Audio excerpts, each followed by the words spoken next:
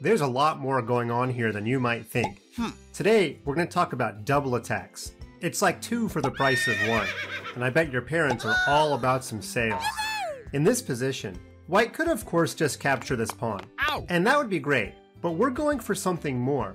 What we want to do is attack 2 of black's big pieces at the same time. And a little hint today, it's usually going to be a good idea to look for pieces that are not defended.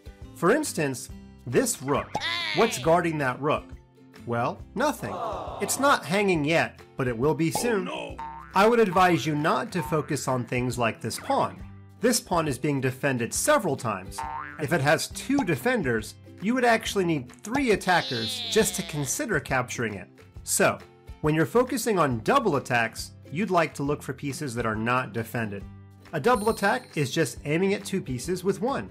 I've got a really good move here for white. Let's have white travel up with his queen to the square d3. What are we double attacking? Well, the rook of course, but also don't forget the king.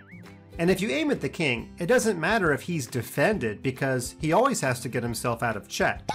When black blocks the check, I think that's one of his only ways to do so, then we simply capture the rook for free. Notice black did not have time to save his rook because he was required to get out of check. That's the beauty of the double attack. There were some other ways that white could have made a double attack here, but I don't think he has any other good double attacks with the queen. For instance, if you try to move your queen to the square a4, that kind of looks good, doesn't it? You're attacking the rook and the bishop. But black actually has several good responses. Black could miraculously save all of his friends with the move rook to b7. And of course, you don't want to capture the bishop, because if you do, the rook's going to come over and get you. And we learned the queen is worth 9 points, and the bishop is only worth 3. So white's actually losing 6 points. Same thing with capturing the knight. The rook is there for backup. We have 1 attacker and we have 1 defender. That means we should not be capturing. You need more attackers than defenders. Now some of you are yelling at your screen right now because you noticed there's actually an even better move. This rook, instead of guarding the bishop, could come all the way down to the square b1, and white is in check. Once he puts his queen and his rook in the way, they're both going to get captured, and we have ourselves a back rank checkmate, something we saw many videos ago, a very common way to lose a game if you're not careful. Going back to the beginning position, double attacks are even stronger when they include a check, because black has to get his king out of danger. There was one more good double attack in this position. It involves the rook. Pause your videos and figure out where could the white rook move to aim at 2 black pieces at once. You probably found the move rook to c7, and of course it helps a lot that neither the knight nor the bishop have a defender. If the bishop moves, we take the knight, and if the knight moves, we take the bishop. That's pretty simple. I'd like to show you one more example of double attack. In this very common opening position, I like this move knight to e4. We usually don't move pieces twice in the opening, but we're setting up a very sneaky double attack. White often captures the black knight, and when black captures back, what I've seen a lot of players do here is move this pawn to the square e3. That helps the bishop get out, it even helps the knight get out.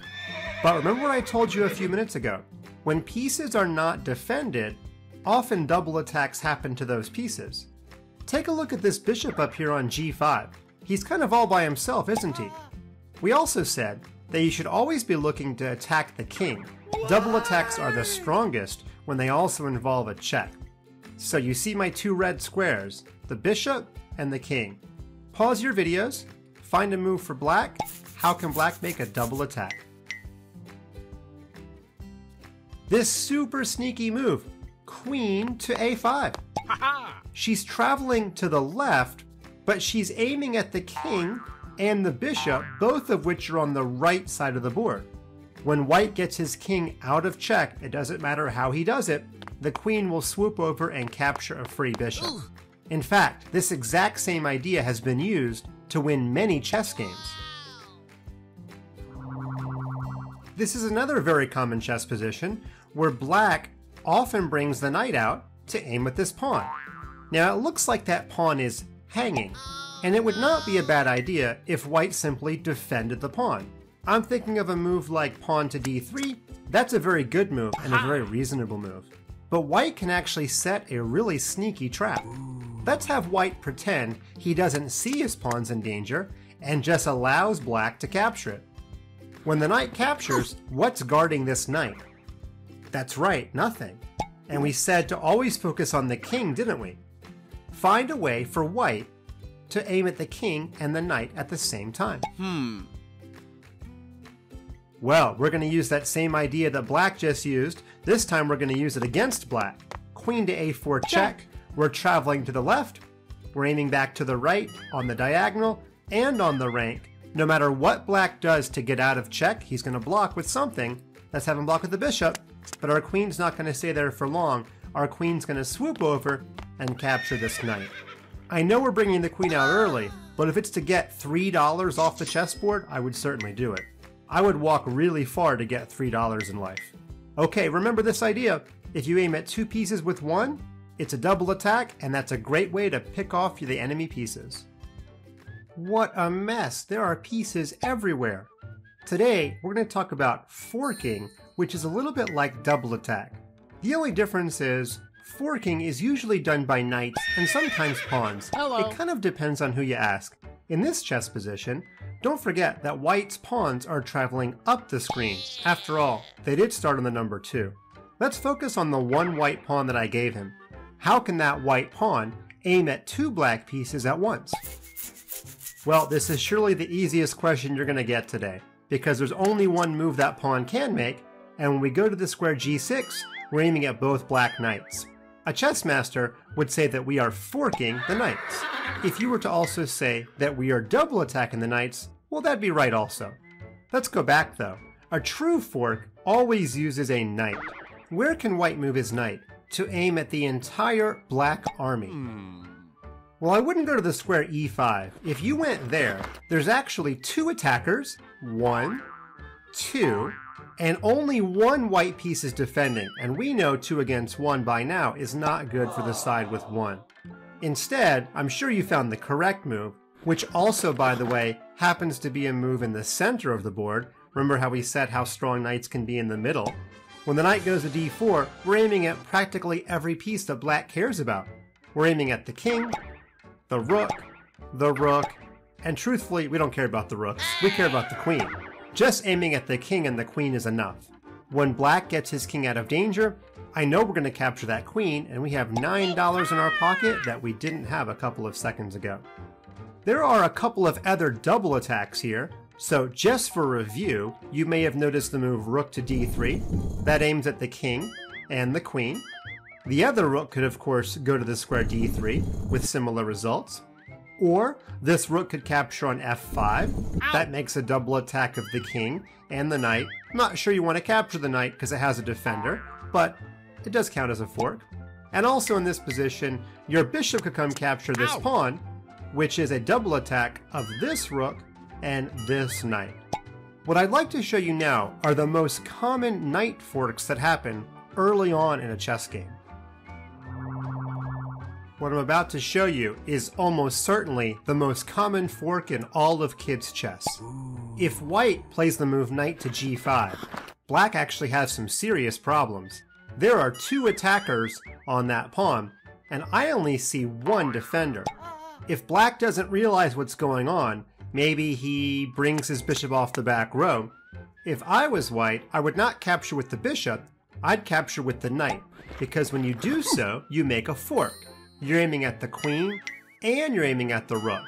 Of course, he's going to save his queen, and when he does, we capture the rook, and look at there. We've already captured a rook and a pawn. 6 extra points really early in the game. White usually goes on to win this one. If f7 is the most popular fork square on the right side of the board, then surely c7 is the most popular fork square on the left side. Notice nothing is guarding c7, and we all know by now, bad things happen to pieces that don't have friends. Also notice that black's queen is out in the open early. We've seen some dangers about that before. So the best move for white is to bring his knight to the square d5, which by the way is already one fork. We're aiming at the queen, and we're aiming at the pawn. I know we're aiming at the bishop, but look how many defenders that bishop has. The king, both knights, and the queen. I don't think we're going to be capturing that bishop anytime soon. If black doesn't realize what's going on and slides his queen over, then our knight takes this pawn, and it's a real fork of the king and the rook.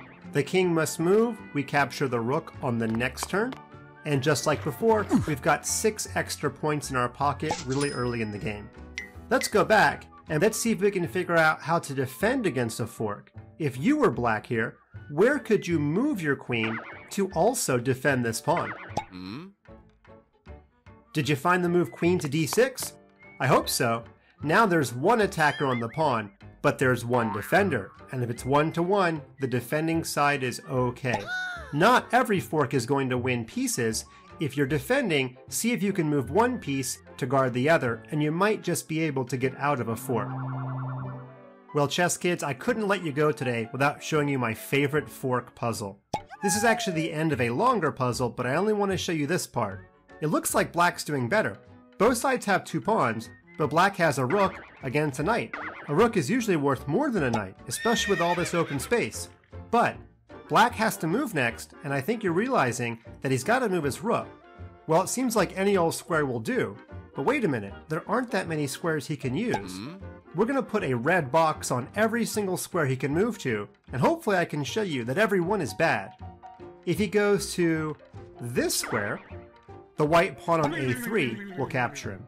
If he goes to this square, the king will capture him. Same with this one. If he goes to this one or this one, the white knight will just take him right away. If he goes to this one or this one, same story, the knight will just capture him. Now that leaves a lot of possibilities remaining, but guess what? There's a fork at every turn. If we go to the square b3, let's go ahead and put the rook on that square so you can see it. Where can white move his knight to aim at the king and the rook? We have a fork on c5, you've got it. Black must move his king out of check. I would capture with my knight, and we won 5 points for free. Let's try again. What if the rook travels to the square b7? Well, it's the same answer. Knight to c5 forks the king and the rook. One more option remaining. The rook can travel to the square d5. Now, our knight travels to b6 and makes yet another fork. There's just no other move for that black rook. We didn't talk about f5, but I know you realize the pawn could just capture. There is simply no good rook move. Thanks to all of these knight forks, black is definitely going down. Knights are the trickiest pieces to move in chess, kids, and if you can find a way for your knight to aim at 2 pieces at once, you'll be tricking your opponents and winning material in no time. Just like the fork you eat with. Stab 2 pieces at once, and you will never be hungry. We're going to talk about probably the most common tactic in chess. It's called a pin. You know, like when your teacher pins an assignment to the board? Well, today a pin is when 2 of the other team's pieces are in the same line. Take a look at Mr. King and Mr. Knight. They're on the same diagonal, and lucky for us, our bishop is on that diagonal. Now what does a pin do? Well, it keeps the other person's piece from running away. In this chess position, if this knight tries to run away, the black king will be in check. That's against the rules, so we say the knight is pinned. If I try to move the knight, you're going to see the computer won't even let me do it. Since moving the knight is against the rules, we call it an absolute pin. It's absolutely not able to move, because the piece behind it would be the king. And we all know by now, it's against the rules to put your king in check. Do you see another absolute pin that white is doing to the black pieces? Well, that would be the rook. Notice the king and the rook are also on the same diagonal, and, lucky for us, our queen's on that diagonal too. So this rook is absolutely pinned. He is stuck. Oh, no. He's like a wrestler when somebody else jumps on top of him. He's stuck to the mat. Here's your challenge, kids. I want you to make a pin. How about using the king and the queen? Pause your videos and figure out how white can do that. Well, here you actually had two answers. You could have used either rook, so it's dealer's choice. Let's go ahead and pick this rook, moving the rook to e1. Notice we're putting our rook on the same line as the two black pieces.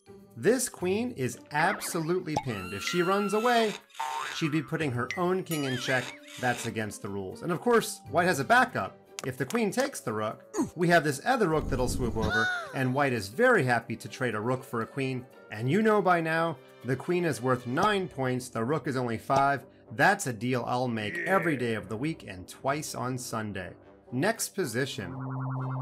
Okay, I'm going to ask you to find another pin in this position. Pause your videos and have white play a dynamite move.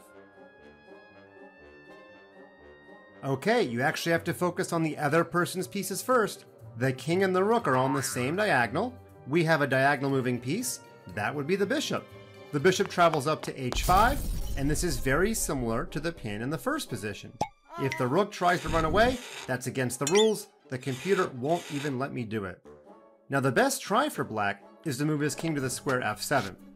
I know it's tempting to capture that rook, but sometimes you've got to be a little bit more patient.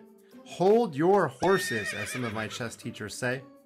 If the bishop captures the rook, I know you're winning 5 points for 3, but white only has one pawn left, and if the black king can step in front of it, you're going to have to take my word for it. That's a draw. Let's go back. White had a better move here. Boys and girls, when you already have a pinned piece, you want to put pressure on the pinned piece. You're going to hear me say that in a lot of videos. I'm going to shorten it. Put PP on the PP. Put pressure on the pinned piece. I want you to pile up on that rook because he's stuck. We only have one piece we can do that with. That's our pawn. So our pawn lurches forward. The rook can't move. So black has to make a different move. And now when we capture the rook, the bishop has the backup of the pawn. This is a winning position. So boys and girls, don't always capture the pinned piece. Sometimes you want to put pressure on it. Next chess position. Now, white is in a pin, but this is not an absolute pin. We call this a relative pin. What that means is the knight usually shouldn't move, but it's not against the rules. When a piece is in a relative pin, there's a piece behind the pinned piece that's not a king, in this case a queen. Moving the knight is usually bad. If I move the knight to d4, I'm going to lose my queen. But that's not against the rules. You are allowed to give away your queen. Let's go back. There was a couple of ways that white could have gotten out of the pin. That's what we're going to focus on here. The coolest move for white is knight to g5 check. Notice the power of check. Because black's king is in danger, he doesn't have time to take our queen. That's a very important difference. So the black king scoots out of the way. Not only does white get to save his queen, he gets to win a piece. She just comes up the board and captures the bishop. Let's go back. There's another common way to get out of a pin. In this position, you can advance your pawn to h3, and if the bishop tries to go to h5 to keep the pin, white can play this cool move g4, and the pin is now blocked. In fact, the bishop is trapped.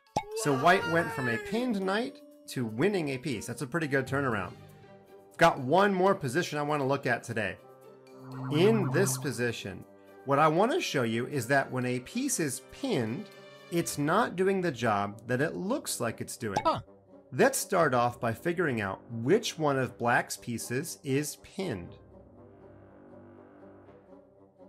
Well, it's not that easy to see. You have to look at the entire board. It's this pawn. Did you notice this bishop coming all the way down the diagonal and pinning the pawn?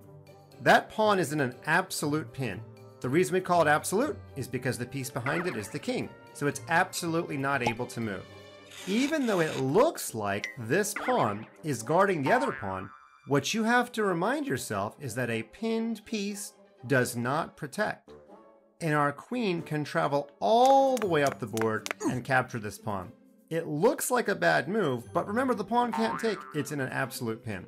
The king has to scoot sideways, and now we get to play our favorite checkmate, the queen and helper mate, which I know you already know about. The queen sits on top of the king, the bishop is the helper, and because we know about pins, we're able to execute a checkmate. Let's review the key ideas. When two of the other team's pieces are on the same line, look to make a pin. Your queen, your bishop, and your rook can all make pins. If a piece is pinned to the king, it's an absolute pin. Otherwise, it's a relative pin. Just because you're in a pin doesn't mean you can't get out.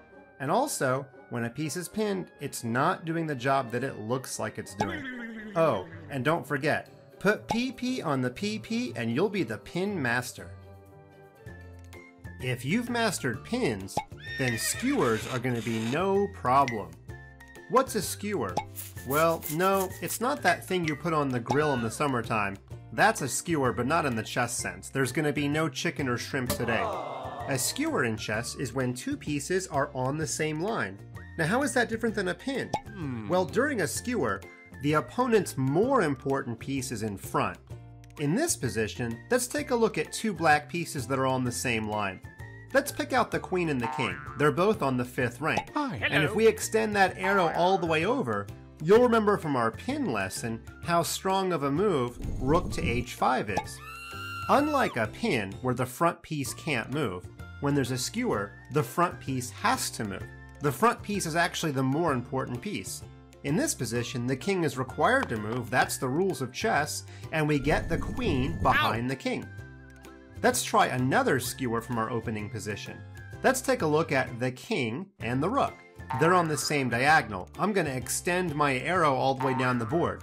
Is there a diagonal piece that white can put on that diagonal?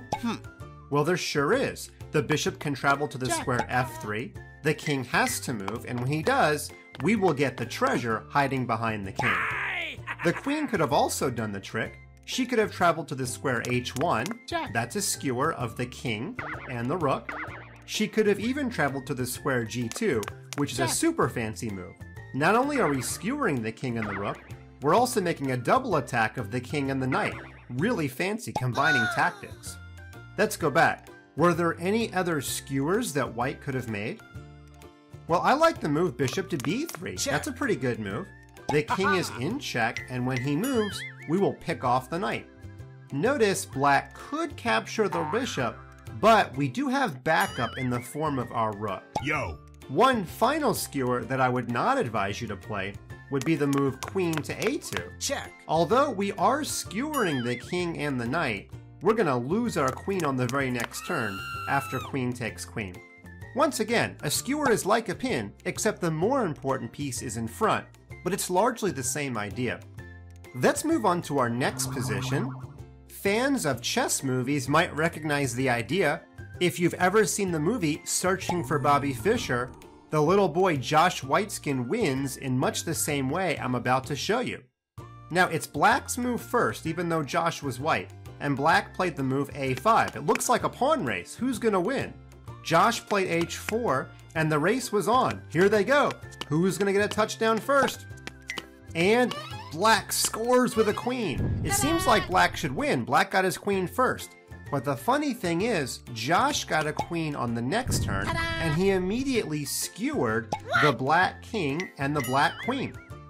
Black's king had to move out of the way, and white's queen swooped all the way down and captured black's queen, and black gave up on the very next move.